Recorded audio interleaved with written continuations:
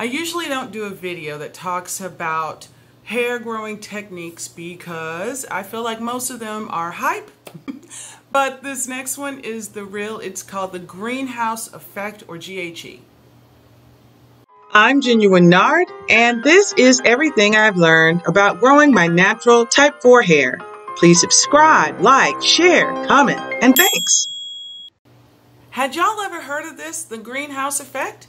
It is something I'd never heard of until I started researching it, and it's become three of my favorite things, which is cheap, effective, and easy. So let's watch.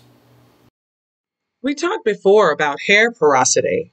If you're low porosity, you're always trying to open up that cuticle enough to let moisture in for deep hydration. And if you're high porosity, you're always trying to repair the cuticle, allowing it to relax and close enough to retain some moisture. And there's one process that does this really effectively regardless of your porosity, and that is steam. Hair steaming has been used for centuries, and its beneficial moist heat hydrates dry hair. Water is the very best moisturizer. So while oils and creams can really seal and protect that cuticle, which is your outer layer, it is water and water-based products that can really moisturize and strengthen the cortex, which is your inner layer. And stronger hair is longer hair. Now, what are some of the near miraculous benefits of steam? It increases sebum production, which is your scalp's natural oil. So this is great if you tend to have a dry scalp or dandruff. The heat increases blood flow, which means you'll have an overall better scalp nutrition. It helps retain moisture, and over time, steam can stop breakage by increasing hair's elasticity. Now, the research varies on this, but if you can rebuild the disulfide bonds that hold the keratin strands of hair together, some studies indicate that breakage and damage, even as severe as this, is not as irreversible as once believed. I have seen people invest in expensive treatments and steamers that can scald and cause more harm than good. But the easiest way to consistently let steam work for me has been to use the greenhouse effect, or GHE. When we think of a greenhouse, it's a structure made of a transparent material like glass or plastic. They're usually warm and moist environments that imitate the subtropics. Plants that need a regulated climate grow inside, protected from damage. Well, the greenhouse method works the same way on your hair. I bought this great steamer nightcap on Amazon, and I really love it. It's huge and it stays put all night. Now, this one is made of healthy flaxseed, so it won't leak over time like some gel caps will. And it's just easy. All I do is I take my little cap, I mosey over to the microwave, and I set it for about 30 seconds. Now, the thing I love is that it'll stay warm all night as it gently steams my hair. It's never those burning drips that come off of steamer equipment. If you've ever had a steam treatment, you know what I'm talking about. It's like molten lava. And 3, 2, 1, that quick, and it's ready to use.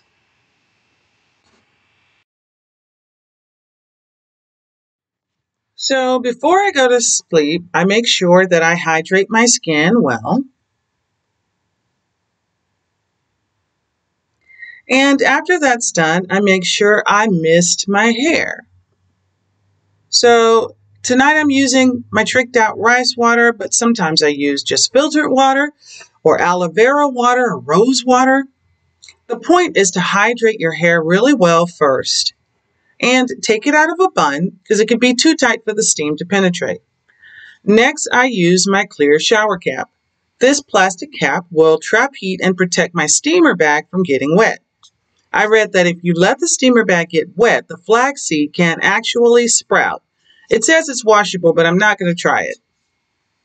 So next is my little steamer bag. And it's a little heavy, but you do get used to it.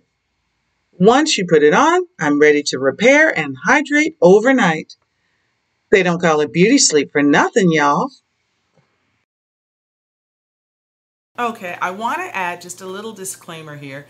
In the video, I said that research is suggesting you can repair disulfide bonds. So before my science friends and cosmetologists add this, I want to add this. Research is still out on that, right? So there are claims, there are products that claim to be able to repair disulfide bonds. First, I want to say this. Hair care products are considered a cosmetic, and cosmetics are not regulated by the Food and Drug Administration. So many of the products in cosmetics and in hair care can claim to do one thing. They do not have stringent rules usually to prove that they can do those things. And then the next thing is, what bonds are they talking about, right? So there are 3 different types of bonds in your hair. I want to just show this little clip. There are 3 bonds that hold our hair together. There is the saline bond, the hydrogen bond, and the strongest, the disulfide bond. This is the bond that keeps our hair structurally strong. It's 2 molecules of sulfur binding keratin protein together like glue. Once an alkaline chemical with a base pH of higher than 10.5 is introduced, relaxers, lifting hair color, even too much pool chlorine, the bond is broken, and the sulfur is chemically changed. The results of prolonged exposure, either by frequency or severity, leaves the hair at first brittle until it eventually breaks. Next thing I really want to say is that I am still in a learning curve here for my hair. I have a lot to learn about my own hair, so I certainly don't begin to claim to know everything about all of the hair care products on the market. It is a billion-trillion-dollar industry, right? I don't even know how much money that is, but it's a lot of money involved in hair care products, and some are good and some are there for profit. So you really have to understand how that works. So what I did is, I am blessed to have girlfriends who are geniuses and they educate me on my hair in exchange for me making them a meal or taking them out to lunch. And so find a good hairstylist and make friends with them first. Once you make friends with a good hairstylist, have them educate you. Those ladies do hair all day long. All day long. And if they love hair, they are going to know things, obviously, that you, as an unprofessional hairstylist, you're not going to know. So just like if you want to have the inside scoop, you want to get to be friends with the doctor and friends with the lawyer and friends with the stylist, it makes a huge difference. Also, I suggest that you go onto Facebook and join some hair groups. Those are where lots of stylists hang out. Some of them are trolling for clients. Some of them are dropping information in your ear. And one of the things that stylists have been telling me is there are new products on the market that claim to rebuild hair bonds. So which bonds they're talking about, I'm not sure of that. But one of the things I will tell you is that these products say that they can either rebuild disulfide bonds or they can trick your hair into forming new bonds, right, by using neutralizers, which is another discussion. But once they use those neutralizers against the alkalinity of whatever product you've put in your hair, it's going to trick your hair into reforming those bonds. Now, I have an old-fashioned common sense approach to this. If it ain't broke, don't fix it. If your hair's disulfide bonds are healthy and strong, leave them alone. Now, how do you do that? Don't perm your hair, because that's going to break those bonds chemically.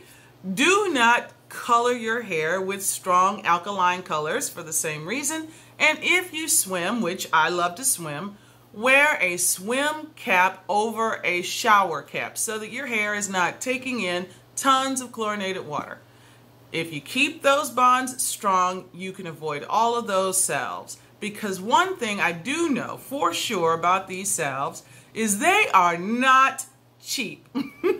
And the more your hair gains strength and length and thickness, the more product you're going to use to have to maintain it. So it gets you digging deeper and deeper in your pockets when you could just skip that whole thing and keep those bonds strong. Another disclaimer about this is I'm going to give you guys the best information that I know at the time, and these steamer caps, this is everything. However, hair care products and stuff you put on your hair can get very pricey very quick. So you can use another great trick. I like to use my Wentas, right? And just put a shower cap on, do the same misting, and put a shower cap on and use my Wentas. That works as well. It does not work as well as the warm heat that is maintained here, but it does work. So please start greenhousing your hair. It's a simple, easy technique you can incorporate to what you're already doing at night, and it keeps your curls and your coils cocooned in a nice, gentle heat. It's very luxury. So if you do it for about a week, try it and then wash your hair as normal. And if you don't notice that your hair is a little bit thicker after a week, you're going to be able to feel it. If it's not just a little bit stronger, easier to comb through, just hit me in the comments and call me out. But if any of that happens, any of it, which all of it will, but if any of that happens, I want you to subscribe because I'm giving you the absolute truth. All right, if you've already subscribed to, thank you so very much for being a part of the tribe. Hit me up in the comments, let me know who you are, and thank you so much for watching to the end. Hey, I hope you enjoyed this one. Tell me how it turned out for you in the comments. Click like, subscribe and ring that bell for all the videos in this playlist, or just view these next two. And thank you again for watching. All right, that's it.